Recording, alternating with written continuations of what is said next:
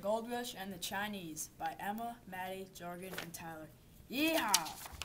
In 1848, a carpenter named James Marshall was building a sawmill on the American River in North California. Suddenly, he spotted something shining in the water. It's a chicken nugget. Oh wait, gold nugget. Sorry, I'm a little hungry today. That's how it all begins. Okay, anyways, typical miners were young and were mostly all men.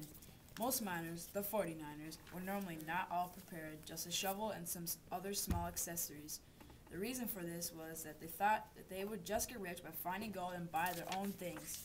It turns out that many miners did not get rich because there was huge competition between each miner. It was also difficult to find. Because the gold was so hard to find, miners spent long, hard days searching and searching until they maybe find what they are looking for. This is such a waste of time. I'm going back home. In the areas where the mining happened, the prices started to rise. Did you know to buy a biscuit during the gold rush, it costed $10? It doesn't sound like much, but if they were to keep the same price today, it would now cost us $250. Hey, that's pretty legit for such a yummy biscuit like that one right there. Nasty. The Chinese also wanted to get rich. At first, the Chinese were welcomed. Gold mining became more difficult, so the attitude towards the immigrants changed and ended up very bad. It became so bad, the 49ers would beat up the Chinese and burn down their houses. I don't like y'all. The Americans called the government to drive the foreigners out of the gold field. As the tax collectors arrived in the camps, most of the foreigners left. Some Chinese peeps still stayed and paid their taxes. Wow, they're just going to take all of our gold. Darn tootin'. Most Chinese that arrived at the gold rush hoped to go back home rich.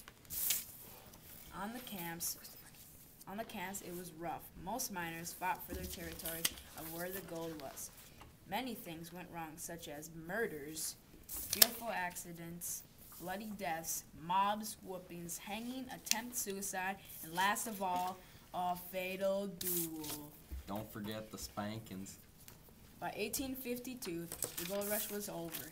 While it lasted, about 250,000 people flooded into California.